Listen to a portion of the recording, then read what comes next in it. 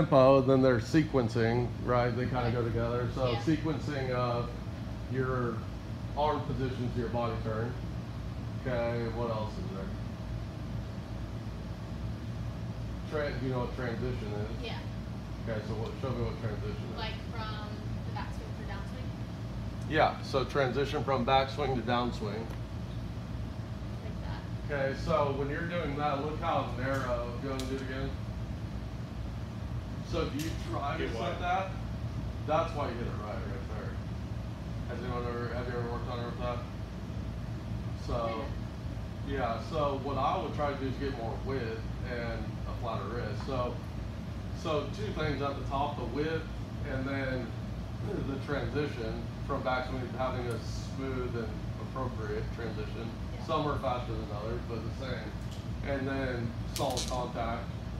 So I forgot what I even listed.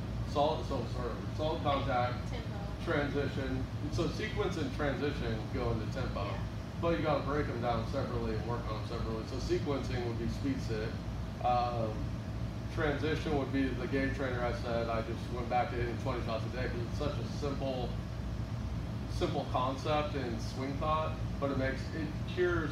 I can show you pictures of like students, like they may impact it like this. They may have something here, like it fixes everything, and not everything, but the main core aspects of a golf swing. Which, if you look at like Sean Stephanie, and then you look at Rory McIlroy, then Jim Furyk, they all have certain things in common. They all look different, but their impact, their tempo consistency, transitions consistent.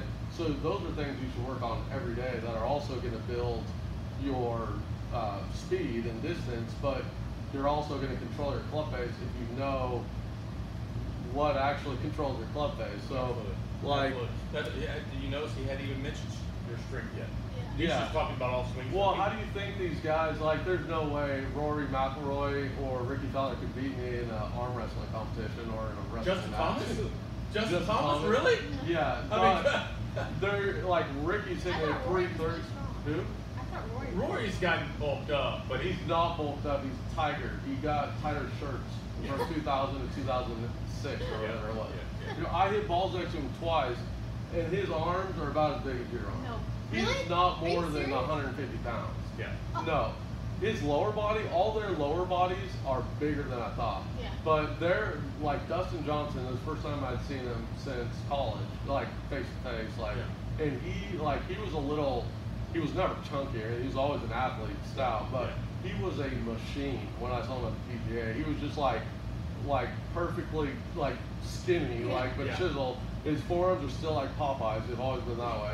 But then his lower body, they've made him into a machine. What about Brooks Koepka? Brooks Koepka, That's different. No, Brooks, I got a man crush on him. Yeah. Like, I didn't realize he was the only one that impressed me physically. Like, he's built like a strong safety.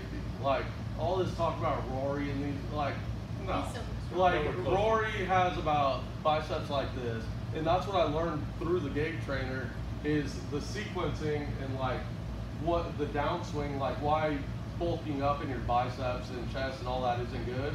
Because if everybody wants to yank and control it, and the stronger you are, the more your instincts are going to want to do that. But you look at Ricky, Rory, like even Dustin Johnson, he just built like an athlete, but his biceps, his forearms are probably bigger than his biceps. Yeah. Koepka is probably the only one that isn't, but his swing, he should probably bomb it by those guys, but I don't know, I'm not saying, I haven't done the research on his biceps are pulling more than, but like when I go to my dad who could bench press twice as much as me, but he hits it 80 yards behind me, it's because when I got him the game trainer, he's like, like, you know, and like I picked up 20 yards when I got my wrist flat, one, and understood open face versus closed face, and then added another 10 yards when I got the game trainer and added the sequencing and the transition. And my accuracy just like I not only hit it further, but I could control the club face because I never understood what a square club face was or how it worked. So like everyone talks about wanting to be rotational, right? And they're all doing it, whatever, they're just spinning out of control. But if you like stick this above your belly button, then not your sternum, but in between. and you put it there, so it's pointed at the target, right? So I'll kind of get, if I'm hitting it this way down the black line, or black map. So if I turn everything back, so that's part of my spine, right? So then if I take it to the top and have a flat wrist, it looks slightly shut.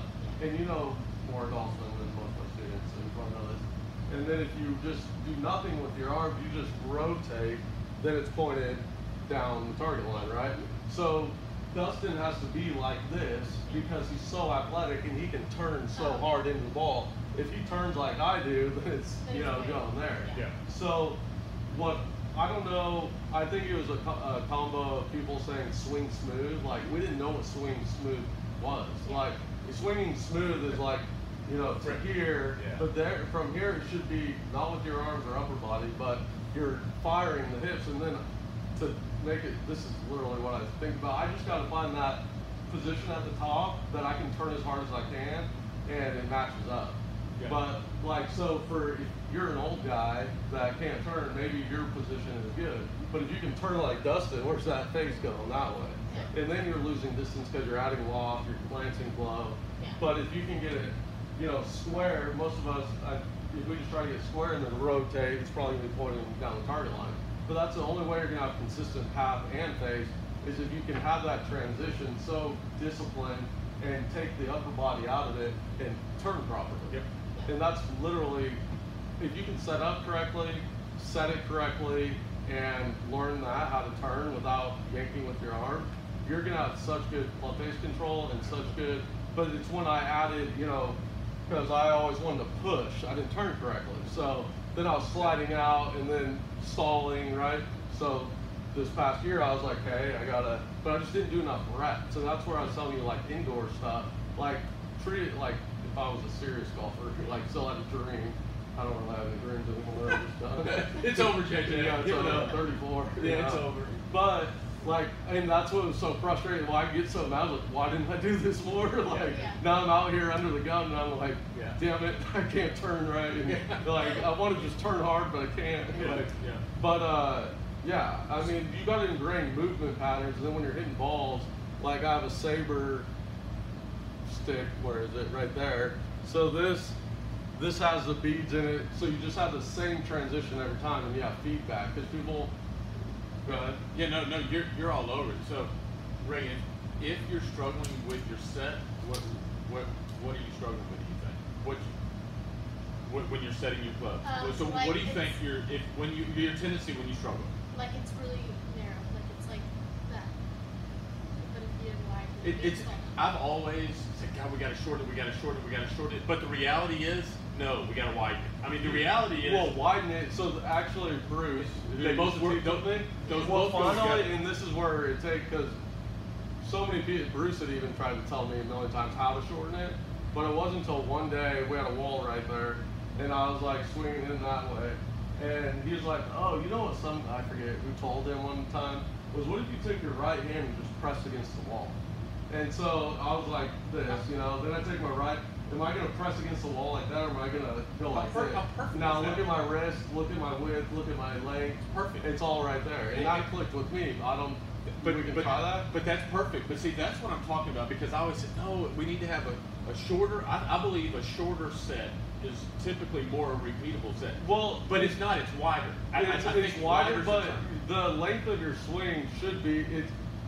You should judge it based on your shoulder turn. So if you look at Dustin and Ricky and Rory, they look like they're parallel, past parallel, but they can turn like 130 degrees. Yeah. But if they're at 90 degrees like John Rahm, everyone's like, oh, he's so short.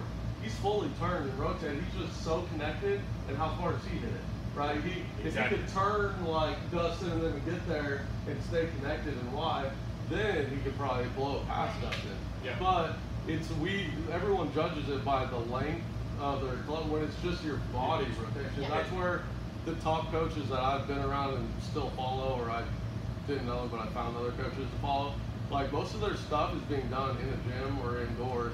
And when you're on the range, you're putting a feel to it, your shot shaping, pre-shot routine, distance control. Distance control is another thing everybody overlooks. It's like that when you're on a track man, pay attention to your carry distance and get that dialed in, because and why it's, you know, this system right here, like you can plug in how find your ball mark every approach shot and how far to carry. You know, when you're on the course, you can get it dialed in. So what JJ just said about shoulder turn. What was your tendency, and where is it now?